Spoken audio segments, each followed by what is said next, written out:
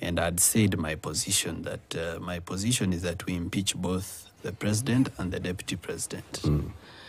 And having made this position known, there are people who are uncomfortable with that position. So by the time I got to Bomas at the entrance, I was blocked by the police from going in. But members of the public, gathered around, and there was a huge crowd, and I was allowed finally to go in. When I went in, the GSU prevented the members of the crowd, and I went to Bomas to the door. I was prevented from entering the door. I went to another door. I was still prevented to go through the other door. I went to the third door. I was still prevented. So when I came back to the first door, and I found a high-ranking officer, and I told her I'd like to go in. I think she's called Kimani or someone. So she told me I can only go in with one other person.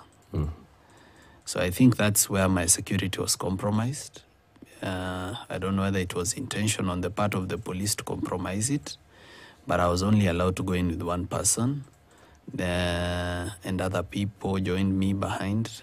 I sat down, then I listened to other people give their views. Then when it got to when I want to make my view, I raised my hand. When I raised my hand, the public pointed at me, the whole of Bomas, but here Morara microphone. But TJ Kajwang refused. He instead pointed at me and said, huyu kijana huyu hata haribu mkutano. So I stood up and said, no, sijakuja kuharibu mkutano, nipe microphone, nitoe maoni. And suddenly some people, all right, goons to be particular, came from behind the dais, and they've been identified. Most of them are goons that work for the Honorable TJ Kajwang.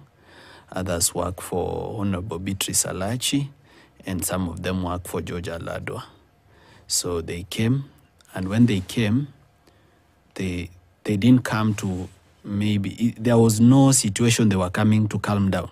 It was not chaos and they are coming to intervene. They came to cause the chaos. They came, started moving tables, picked chairs and started throwing at me. I kept calm and sat down even when chairs were being thrown, but when it got serious, I tried to escape. But the exit towards which I was escaping, I found the door closed. So I was cornered. My bodyguard was injured. He could not defend me anymore. So then I was hit by more than 30 metallic chairs. Some members of the public tried to help me by, putting chairs on me so that every other chair that comes just lands on the other chairs. By the grace of God, some people who were on top held my hand and pulled me up from where I was trapped.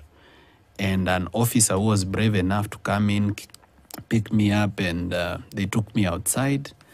And outside I was, evacuated from the place. I went to Nairobi Hospital for treatment.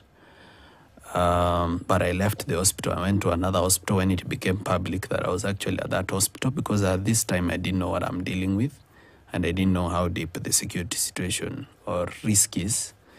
So I've been treated.